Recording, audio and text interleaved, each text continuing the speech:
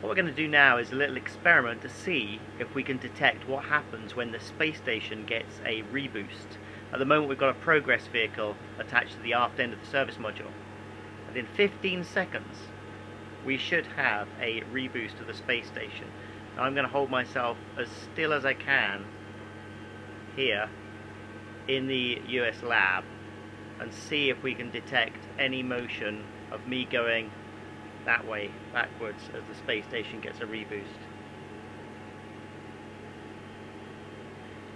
Now I've got a little rotation, I'm just going to let that rotation go ahead. I'm not changing the rotation, but I am definitely moving back through the lab. And that's without me having pushed off at all. So I'm just going to hold myself steady. And here you can see me drifting backwards as the space station gets a little thrust, which is going to send it into a slightly higher orbit.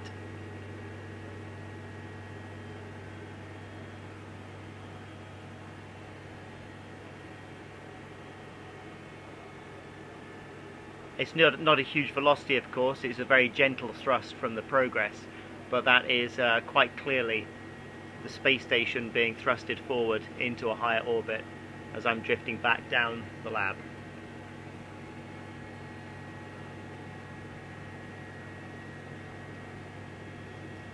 I tuck myself into a tight ball,